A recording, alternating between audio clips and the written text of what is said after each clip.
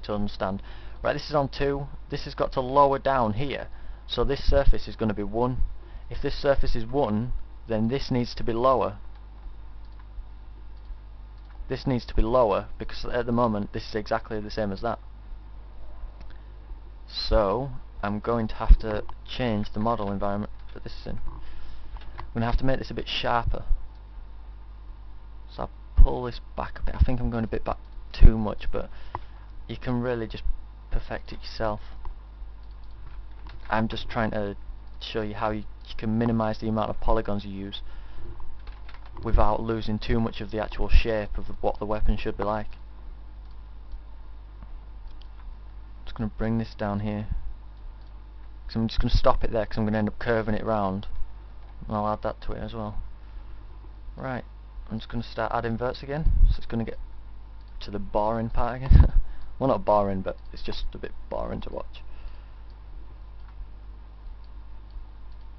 I'm just thinking about how I can do this, because kind of like you can see how it starts there. In fact, I can really minimize the amount of polygons I use here. So I can just drag this right down here.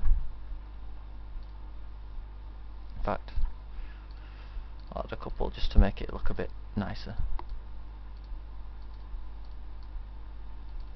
I don't think I really need them, but yeah, whatever. You can just fiddle with it. Just add some more. Start to bring it round. Remember, this is a totally flat surface, so I don't really need to worry about like the positioning on other axes, if that makes sense.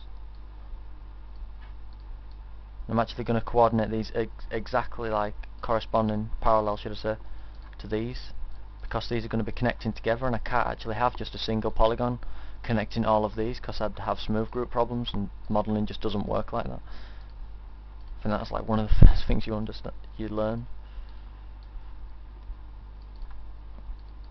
If you can understand how geometry works and how when it triangulates and then the lighting's produced kind of thing, then it's kind of easier to model. Well, in fact, it's a lot easier to model. This'll do. As you can see, I've missed out that area there because it comes up a bit to show you the actual model. It actually just bumps up here, and then there's actually a bumpy part there where it comes up even higher. It'll probably come up to about the level of here, or maybe one of these. It's going to come back, and I'm just going to fill in these bits. Oh, what I've done, just undo to make sure I ain't done anything wrong. I'm just going to fill in these.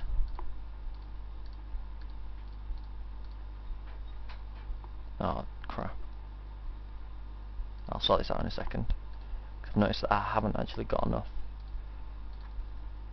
I suppose it would be a good example to show of how I'm actually going to deal with it. You can see how I actually do things.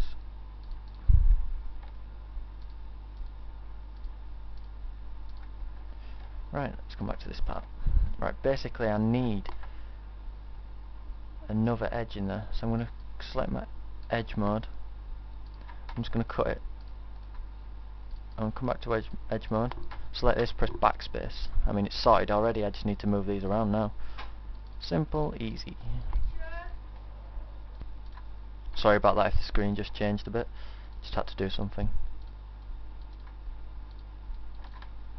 Right, that's looking alright. I mean, I've used a bit too many polygons there, but I suppose it'll do. Now we can actually look at this area here. I mean, it looks quite complex, but if you think about how it's actually going to work and how all these are how the shape's going to be affected, really, just kind of picture it in your head. I mean, that's what I always do. I kind of think about how I'd model it before I actually do it. I'm going to kind of create this edge here, and we'll join it onto here, and I'll probably join it onto the bottom of here. Just make it any old way, because I'm going to be moving them all around, so I don't think it really matters if they're a bit off center at the moment. Just bring this down, start getting things positioned, and then I'll just play around with things. And oh, one second, if I could just select these all as one.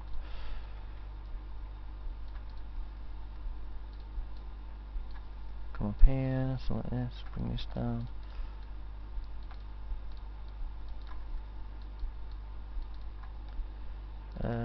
This is a bit annoying, because I don't like concentrated areas. I mean, in fact I'm going to just make these all on the same level soon, so I don't think it really matters.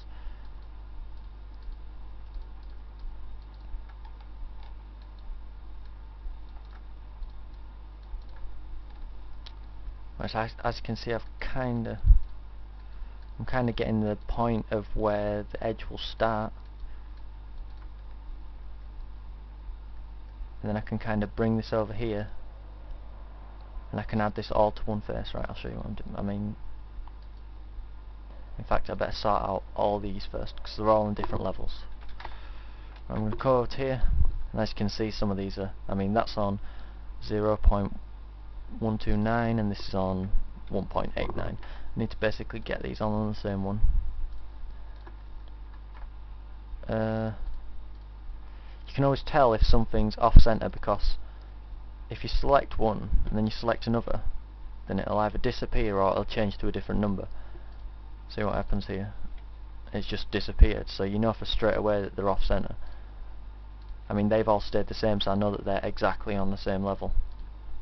I can come here, just in fact, yeah, that's right, and just paste these in, just to get it all at the right height. At the moment I'm not too bothered about what the height actually is, because I'm going to be changing that in a second. I just need to make sure they're all on the right level. Oops. Paste. I think this might be going off the screen, but basically I'm going down to paste and pressing enter. Now I can select these.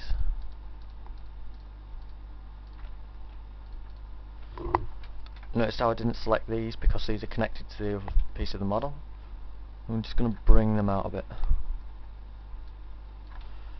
I mean, this area here is a bit messed up, but yeah, it should be alright. I mean, I can't really spend too much time on it.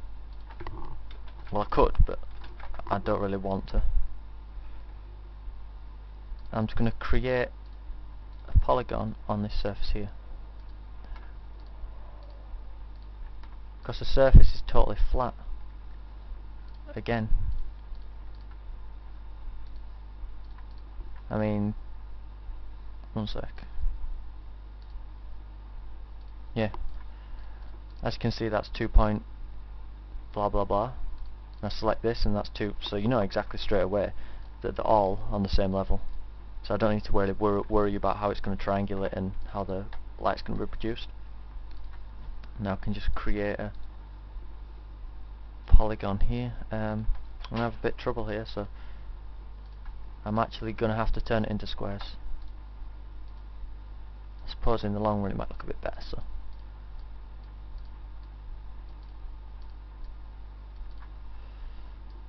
and kind of bring this up a bit. Oh, that's crap. I don't matter if one's a bit bigger than the other.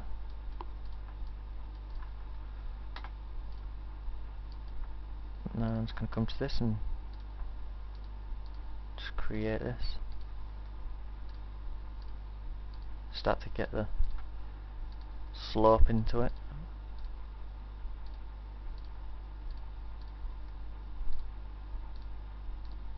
And then it kind of like flows into that as well.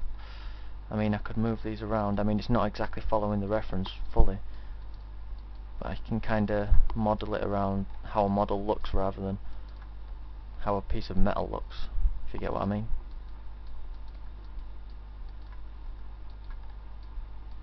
It's kind of like your own personal preference, really. Let's bring these up as well.